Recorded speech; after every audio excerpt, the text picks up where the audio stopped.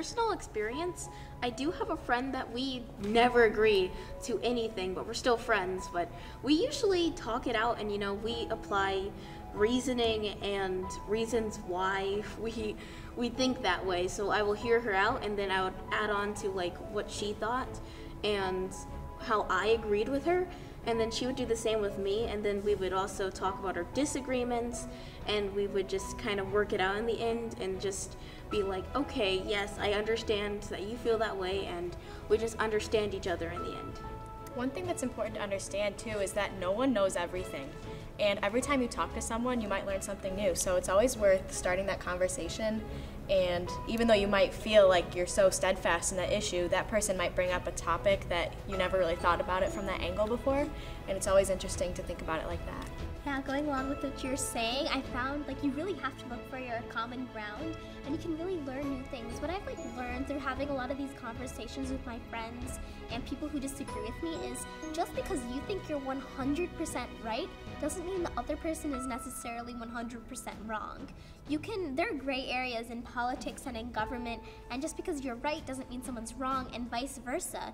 There's so many different interpretations, and none is 100% right and perfect, and none are 100% terrible and evil. So when you're having these conversations or arguments, whatever you want to call it, you have to try and find your common ground. What else? You have to go into the conversations with an open mind. You can't have the mindset of, I am right, they are wrong, that's all that's gonna happen, because then nobody's gonna change their opinion, and your conversation will just be a waste of time. What you can do is go into the conversation thinking, well, I'm pretty sure I'm right, I'm pretty sure they're wrong, but let me see where this conversation takes us, and maybe your opinion will even be changed, or maybe their opinion will be changed. And one more thing I would say is a lot of people go into the conversation with the one intention of trying to convince the other person and make them know that they're wrong.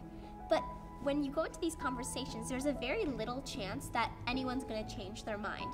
So what I like to do is just try and plant a seed, of maybe your opinion, and right away they might not relent and change their opinion, but it just might be a thought or a seed, and maybe it'll grow into another opinion or another way of thinking about the issue. I mean, ultimately, it's just, you don't even have to always find common ground when you don't. When you're having two opposing opinions, because at the end of the day, it's everyone has their own perspective. I cannot walk through life the same way as someone else. So when I go into debates, or I don't really agree with the person says, I used to have a bad habit of I listened to respond and I didn't listen to understand. So now I try to step outside of myself and listen, and of course I go into the overanalyzing, what's their background, what they do, I kind of think let me try to piece together why they think the way they think, because for something that's logical thinking for me, being from Chicago, on the south side, may not be the same logical way of thinking for someone who grew up on a farm. We just aren't gonna think the same. We aren't gonna think certain policies matter over the other. So it's just you have to not be so selfish with your thoughts, and just really open up and be willing to take in what someone has to say, whether you agree with it or not, because ultimately it's going to help shape the way you think overall. Yeah, one of the main causes of having a fight or an argument is a misunderstanding.